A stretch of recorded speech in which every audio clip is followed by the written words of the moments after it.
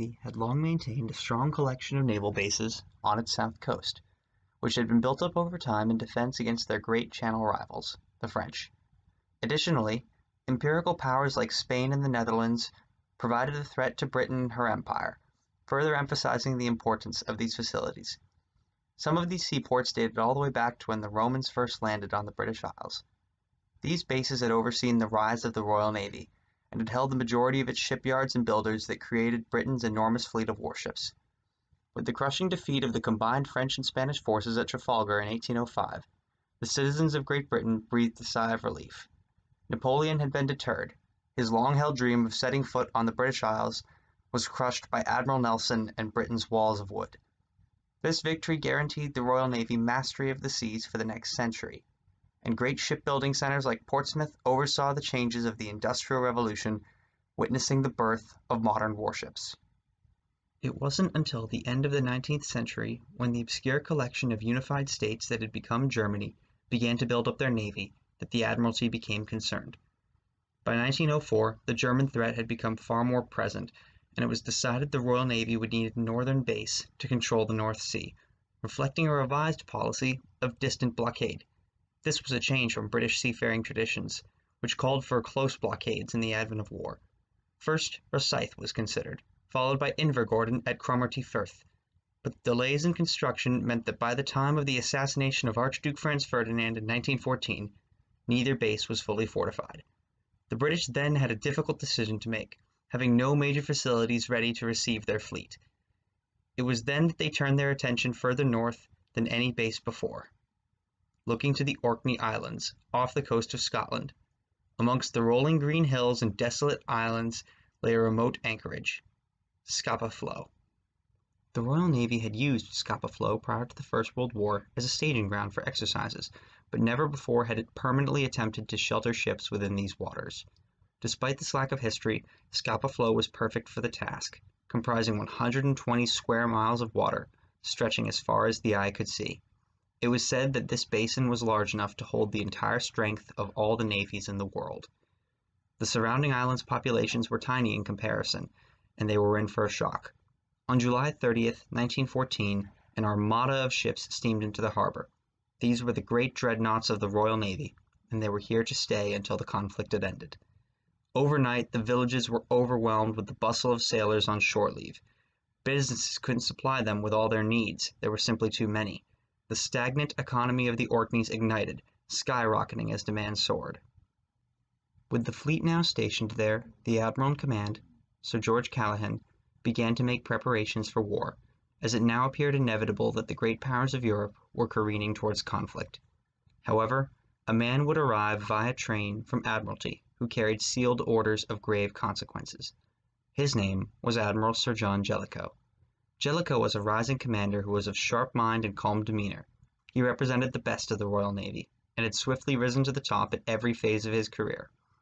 Now he held in his possession a letter, the contents of which would make him, in the words of then First Lord of the Admiralty Winston Churchill, the only man who could lose the war in the afternoon. As much as Jellicoe had coveted this position and worked towards it, he now found himself trying to stall the relief of his friend.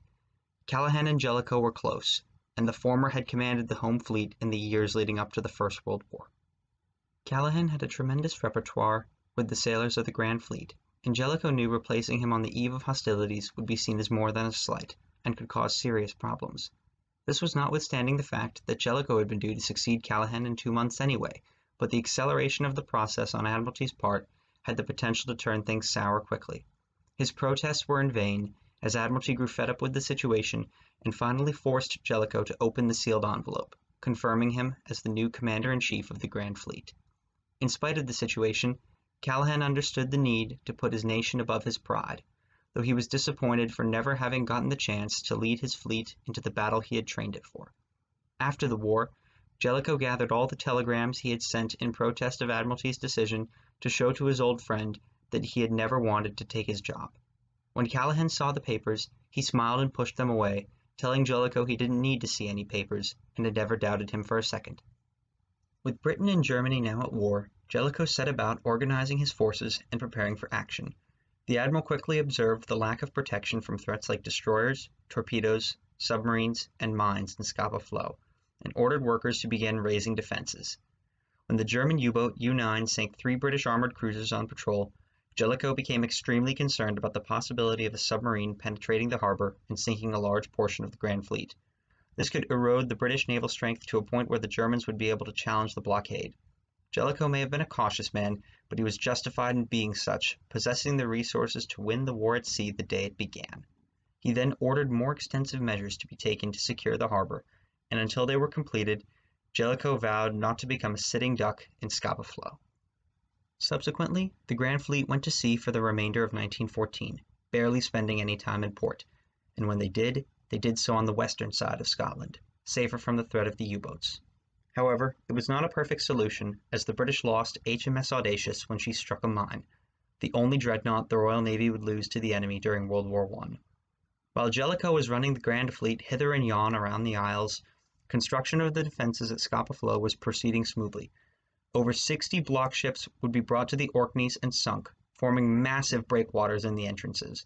They also served the purpose of enabling anti-submarine nets and booms to be dragged from one shipwreck to another, shielding the harbor from the underwater menace. In addition, minefields, artillery, and concrete barriers were all installed to try and complete the defenses. The Germans would, for their part, make their first attempt to penetrate the waters of Scapa Flow in November of 1914. The U-18 was trying to slip the defenses when a trawler patrolling for submarines rammed her, forcing the sub to run for it. The mission failed. When the measures were finally in place, Jellicoe returned to Scapa Flow, at the time to the relief of the men of the Grand Fleet, who were exhausted from spending nearly half a year patrolling aimlessly.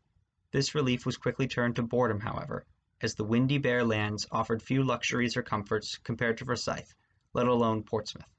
To pass the time, games were organized. There were boxing tournaments between the crews of the great dreadnoughts, taking place on their quarterdecks.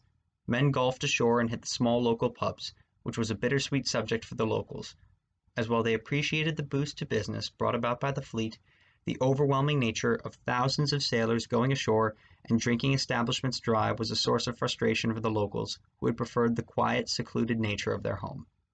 This would be the pattern for the majority of the war. The Grand Fleet rarely came out to do battle, and as such the British sailors endured year after year of long summers, only to be followed by brutally cold winters, with the sun only emerging for a few hours a day. After the Battle of Jutland, the German high seas fleet seldom sailed into the North Sea, and activity dropped to such low levels that parts of the Grand Fleet began to be relocated to Forsyth. Though the man who had raised the defenses for the home of the dreadnoughts was no longer in command by this point, the legacy of his efforts would extend into the Second World War, with many of the defenses still in place by the outbreak of the conflict. However, by this time much of these measures were quite run down, and it would take another painful lesson for the Royal Navy to see the danger of the submarine and increase the protection again around the flow. There was one more dramatic act that had yet to play out in the Orkneys. On the 21st of November, 1918, the German high seas fleet was met by the Grand Fleet, along with ships from several other Allied navies. Forming up so that they surrounded the German dreadnoughts, the Grand Fleet then escorted the high seas fleet towards the Firth of Forth at Rosyth, with guns trained on the worn-down German ships from either side. C&C of the Grand Fleet, Admiral Sir David Beatty, hoisted a signal upon their arrival stating that the German flag would be lowered at sundown and was not to be raised again without permission. This humiliation was made worse when it was announced that they were being moved to Scapa Flow for internment until a peace agreement could be reached in Versailles. The men of the high seas fleet endured the brutal winter that the sailors of the Royal Navy had suffered for the previous 3 years. They were in effect prisoners, forbidden from going ashore, held captive in the towering castles of steel that had once symbolized German greatness, as the victors debated over the spoils in France. This internment was made worse by poor food, a spotty mail supply, and a fundamental lack of recreation or leadership. Finally, recognizing that his fleet of warships would likely be handed over to the victorious nations following the signing of the Treaty of Versailles, the German admiral in command, Ludwig von Reuter, made one of the boldest decisions in maritime history. At 1000 hours on the 21st of June, 1919, an innocuous-looking signal was hoisted on von Reuter's flagship, ordering the fleet to execute Paragraph 11. Men quickly went below and opened their ship's seacocks.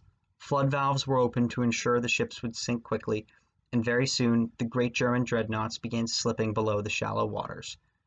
The Grand Fleet had gone out for exercise that morning and was now hastily speeding back to try and salvage something of the scuttling before it was too late. Chaos ensued as British forces present tried to get the Germans to stop, and as a result, several German sailors would be executed. When Admiral Fremantle returned, he was outraged. He had von Reuter brought to his quarterdeck and let loose a barrage of insults at the German admiral, who looked on in silence and melancholy. The German sailors were made prisoners of war, and privately, Fremantle confessed that he felt some sympathy for von Reuter and could understand his decision.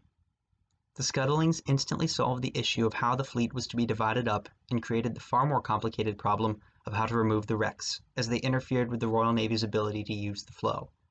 Salvagers would pull off an astounding feat and raise nearly all the ships, most of which were broken up and sold for scrap, while some who were in better condition were used as gunnery practice.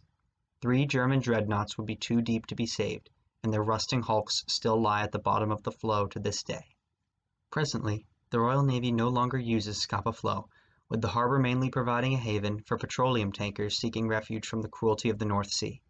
Many block ships, barriers, and guns remain, slowly being eroded by the rain, wind, and winters that defined the Grand Fleet's experience during the First World War. Thank you so much for watching. If you have a suggestion for a future video, please leave it in the comments below.